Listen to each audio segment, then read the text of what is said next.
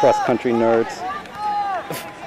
What? Like immediately. Hey, are they playing, or are they that thing at 2? Are they talking or playing? I have a feeling it's a little talk. They're gonna have to play.